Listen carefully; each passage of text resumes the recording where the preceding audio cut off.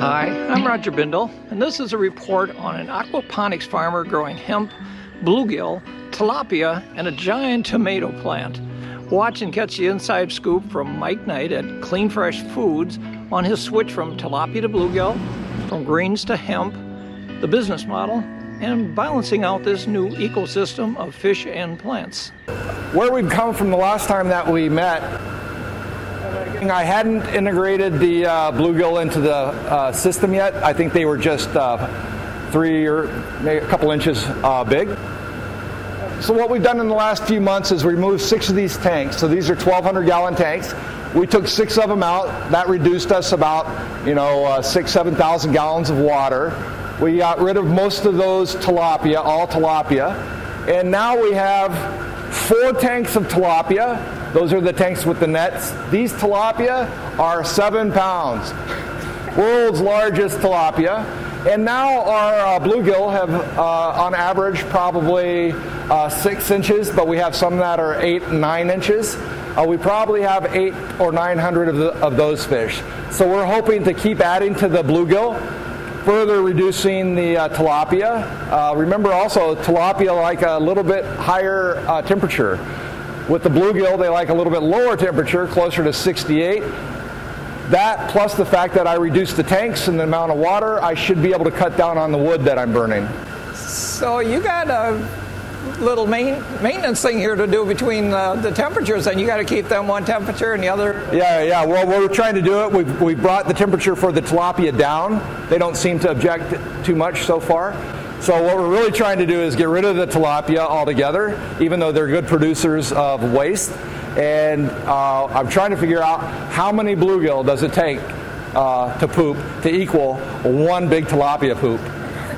Well, no, weren't you working in conjunction with UW up in Stevens Point on this too then? So are you kind of helping them out and studying the poop to whatever rate? We haven't been studying the poop, but what we've been doing is growing these. They're growing theirs under more laboratory conditions. So Chris Hartlib at UW Stevens Point Aquaponics Center was the one who gave us these bluegill, and we just like that it's a local fish. So Chris gave us those. He's growing his, we're growing ours. And then UW Veterinarian School, a School of Veterinary, comes down and helps us out with fish occasionally as well. So far, except for things that we've done wrong ourselves, the bluegill have been pretty hardy. And I think that it points well for their future in aquaponics in general. So really what we've got here is another scenario. No one has ever combined tilapia and bluegill, right, in the same water systems. They're sharing water. So we've done that successfully. In fact, in this wave tank, we have a tilapia and some bluegill. They seem to be getting along fine. But we'll eventually reduce the tilapia out, and we'll have all bluegill. So what are you going to do with those 9-pound, 10-pound, whatever? those? So if we fillet off a 7-pound fish, we're going to get 2 pounds of fillet pretty easy off of it, and that we have fish fries. So this is our response to the COVID.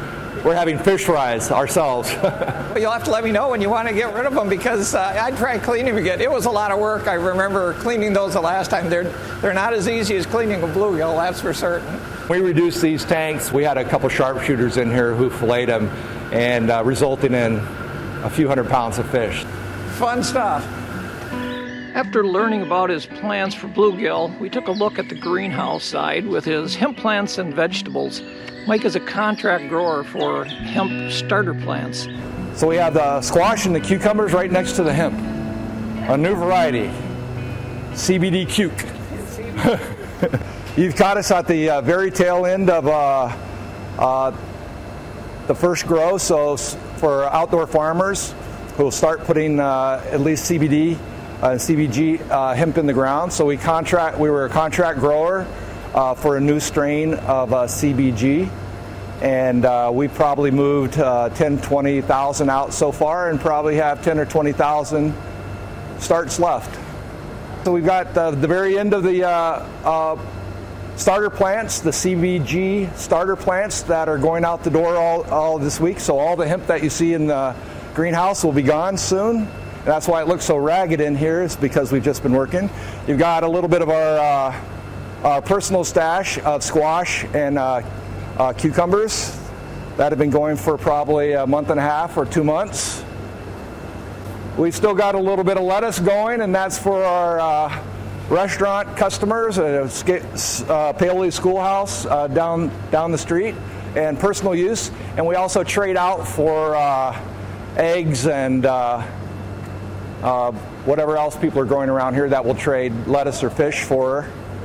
We got a little endive going, some peppers going, some beets going, our basil. We just took down our Thai lemon basil. We've got the tallest sunflower plants in Wisconsin for May 20th. Because all the restaurants are closed, our microgreens we've kind of chilled everything down right now. We're getting ready to actually clean out the whole greenhouse and clean it up from a long winter of growing. Basil, kale, some Swiss chard. I love your sunflower. That's yeah, quite the plant there. That is quite the plant, and there's probably 40 or 50 blooms on it in all the places. We had no idea that it would how it would take off. It's all an experiment. These are our tomato plants. Part of the reason why we have all these tomato plants is we weren't sure how all the hemp in trays, so the starter plants, were going to absorb nutrients, because we need to keep the nutrients out of the water, so when it recirculates back to the fish, it doesn't make the fish sick. So tomato plants pull out an awful lot of nutrients. So we have these to really help balance out the water. These were planted in February or April of last year, and we pulled tomatoes off of them until probably a month ago. So you got over a year's worth of tomatoes off of these plants? Wow. This whole area, this right here, this whole area is 4 tomato plants. And then we just started cloning them and putting them in. But I'm sure if we dig, we can find some tomatoes in here somewhere.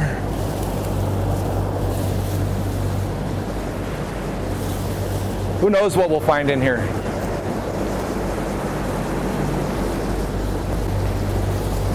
We had a high school student working for us that went missing, so maybe they're in here. They were pulling off some tomatoes last week, but not very much. And these are the starter plants that were growing under contract for WM Organics. And this is a new tray system for us. It floats. It's actually in 2 parts. Right? So this comes off of that part. We're able to germinate right into this tray or transplant, clone into this tray, and then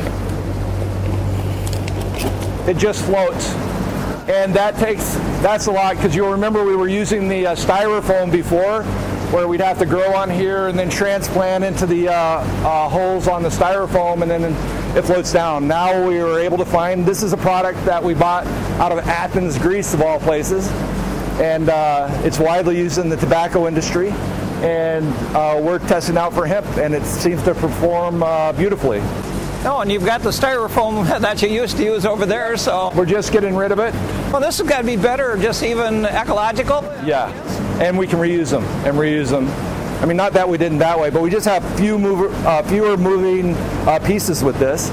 We just germinate in here, and then we can just let them go until we move them out the door. And these are all stamped. This is May 18th, so they'll probably be in here for a week or 2 to grow out the root base. They'll be put outside so they harden a little bit and get used to the wind and the moisture outside, and then they'll be sold. But for our part, we're just contract growers on this, and we're just, we didn't want to deal with the buying or the selling or it was CBD, what strain or what's popular. I just have no clue, and I don't really need to have a clue. Someone came to us and wanted us to grow it, so we took an order to grow 50 or 60,000 starters out, and that's what we're doing. And this is the tail end of that process. it looks like a war zone. So we'll probably clean out.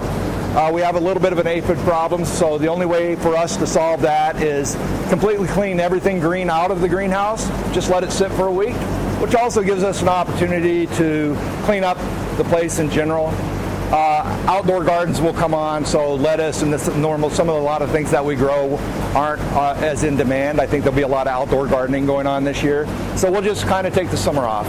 Well, and you've got hemp plants in various stages of growth through here too. Now, are you harvesting and then selling for oils, or are you? So what we've been doing was we grew from seed originally, and we grow from seed, and when they get large enough, we start clipping them and cloning them and propagating them. And so we end up propagating, so grew it from seed. From the seed, they get large enough to where we can start propagating them, and that's how we go from seed to, 5,000 seeds to 50,000 plants. And then the other thing that we did was the company that we're growing for brought in some mother plants from another state. So we've got a different strain, which might be popular as well. And we grew these mother plants out to where then they themselves may produce 500 or 1,000 of these. So clipping back those larger plants turns these into another 1,000 plants, and then they can grow large, and then you can propagate those, and so you just kind of create more and more plants that way.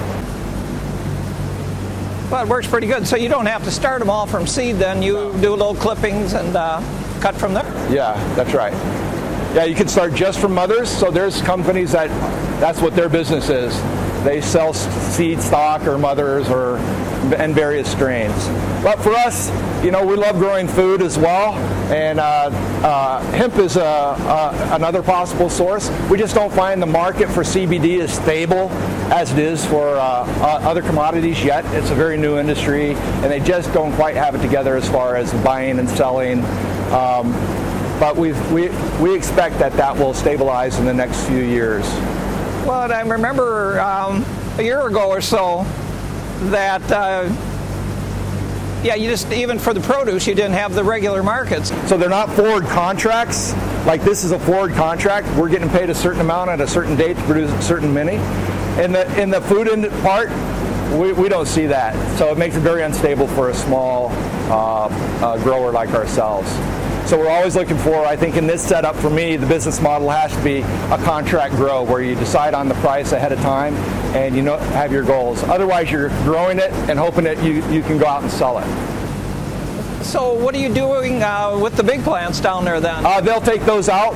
So we'll be done at the end of this week, and people that we're growing for will pull out all these plants. A lot of these that are dead or dying will just go away, and the large mothers back there, they'll either put in the field or take over to their greenhouses and propagate them from there. So you're not selling any of it for the oils then? You're selling the plants? I'm just doing it. Yes. Yeah. No, the market basically is you either grow premium plants. It's like the THC market. You're growing premium plants for the flower, for the bud that they sell in the retail stores, or if it's kind of lesser, they're putting it into extracts for oil and other products. But for us, not knowing the front end or the back end, which strains, which seeds to use, which are popular, or what's better, flour or extract oil, or what's the hottest product, we didn't want to have anything to do with that. It was just like going to a restaurant, and I don't care what they do with the lettuce as far as putting in the salad. Just tell me you need 100 heads of lettuce. Just tell me you need 50,000 CBD starter plants, and that's where we want to fit in. That's our little niche. We just want to be contract growers. And how are you balancing it all out with the fish now? Because I know you've got all those new bluegills that are growing up, and the tilapia are getting like really big. Yeah. Well, this has been fun because I had twin goals. One goal was to reduce the amount of energy that I use, because one of the biggest resource constraints here is we've got about 40,000 gallons of water in the system that comes out of the ground at 55 degrees.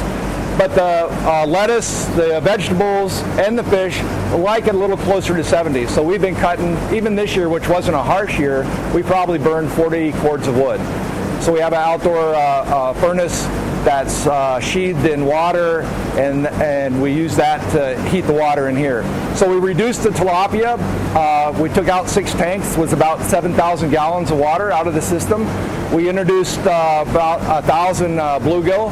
We reduced the tilapia from probably 2,500, 3,000 to about 600 tilapia. So we're slowly reducing the tilapia all the way out because the bluegill like a little cooler water. So we'll save 3 or 4 degrees here, and plants will be comfortable with that temperature range as well. So I'm hoping to save about 5 or 10 cords. This is an experiment from last year.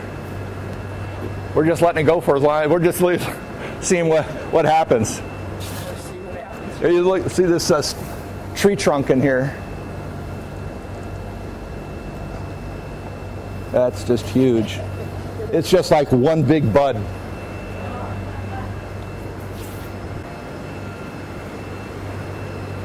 Yeah, so our plan for the summer is basically just to clean this place up, get ready for the next contract.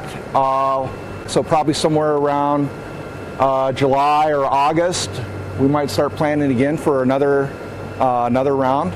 It could be indoor THC, it could be corn, it could be sunflowers.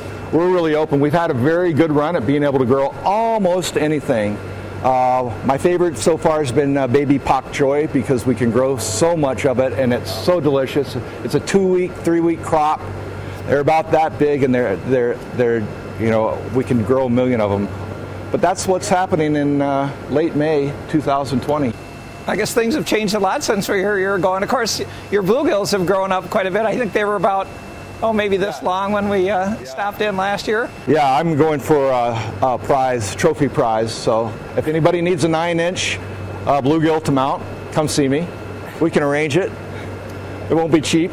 But you're waiting for them to get to be 15 inches. I'm waiting for, I'm just trying, I would like to see, like, even the tilapia. Everybody grows, most people grow tilapia out to about 1.5 pounds. Might take about 15 or months or so, and that's market size. So that's what you see in the grocery store usually. But we were using the fish for the poop and not for the meat because we didn't find the market for it satisfying. So we're hoping to do the same thing with the bluegill and see if we can't coax a bluegill to be a couple pounds. So check back. But right now I think we've got some that are probably 8 or 9 inches, and I'm hoping that you'll be the first to taste it and let us know. Yeah, because I haven't been able to go fishing because all the craziness going on. Yeah, we can solve that. I brought my fishing pole and tackle box because I thought I'd catch me some fish, but turns out Mike gave me some fish. Got a 9-inch bluegill here. Get their fins up a little bit so it's prettier.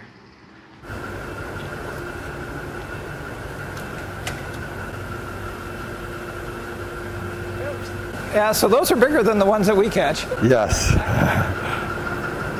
You want to take these two? Sure. They're big enough to eat for you, aren't they? I'd love to be the first to eat. You won't be running your supply down here or anything. So. I think we're good.